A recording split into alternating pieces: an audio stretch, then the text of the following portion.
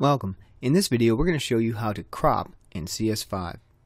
Now this image, I like the way it looks, but I'm going to change the size of it. I'm going to maybe cut out some parts of it. Okay, let's say it's supposed to end up on a website, and that website has a section or space ready for it that's really wide and skinny, and this one's too tall. So how can I fix it?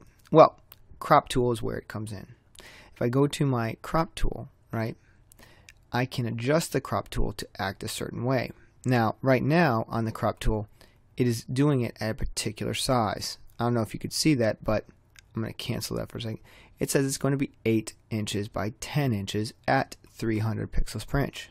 Now, there's a whole bunch of presets under here. You can tell it to be, 4 by 6. That's a common size of a print, right?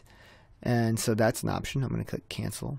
You can change it to where you don't even have numbers up here. So I'm going to watch that. I'm going to cancel that out by hitting delete. I'll highlight that and hit delete. And so now I can make it any size I want. See, I can stretch it however I want it to be. So like I said, for a website, and it's supposed to be really wide, no problem. I'll just bring it in like that.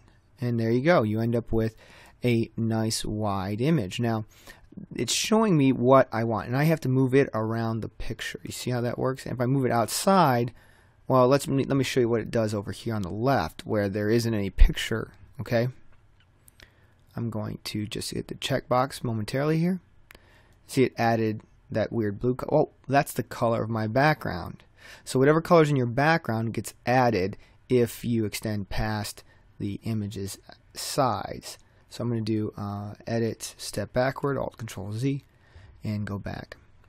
So with the crop tool, you can crop it all sorts of different ways. You can even turn it. So when you bring it in here, let's say I want to make it really close up on this particular piece of wheat. I'm going to turn it like this, make it go straight up and down. Maybe on the side. Yeah, there you go. All right, maybe just right in the corner. All right. And when I click check, it turned the image. So you see how that worked? It'll turn the image. So it's a really quick way to rotate, crop, adjust the view to make a good composition. Now, speaking of composition, I'm going to step backward. There are some tools embedded into the crop tool that help you with composition. And the first one here is the guide overlay. The rule of thirds is the mode it's in right now. And what it does is it separates into 3 different sections, kind of like a tic-tac-toe board.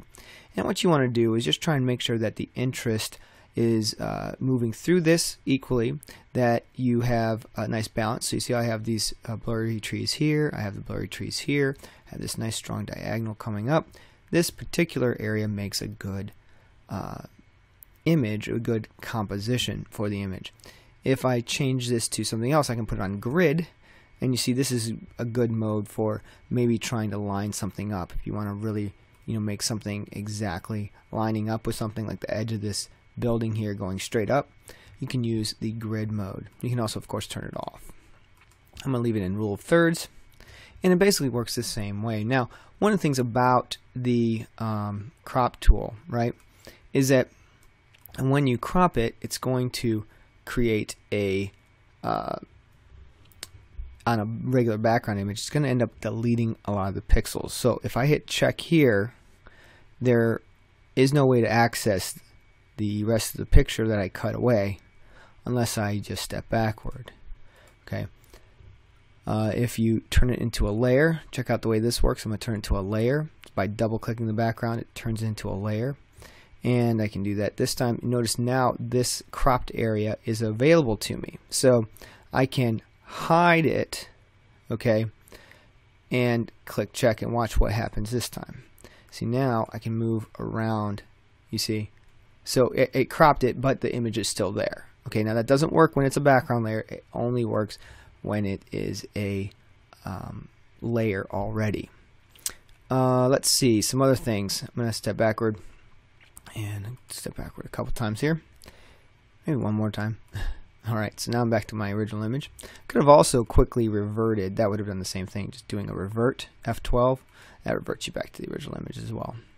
Anyway, if I go to that tool, another thing you can do is you can set up the resolution how you want. So if you want it to be a 8-inch by 10-inch, oops, missed 10-inch. There you go. At 300 pixels per inch, it'll create the exact size picture for an 8 by 10. So I can instantly create a nice 8 by 10 for this image. And there you go.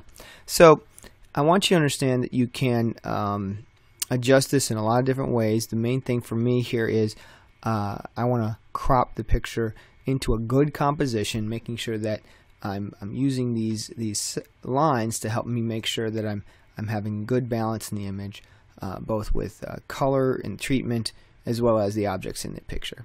Anyway, that's it for this video. Make sure you find a way to crop your image how you would like it.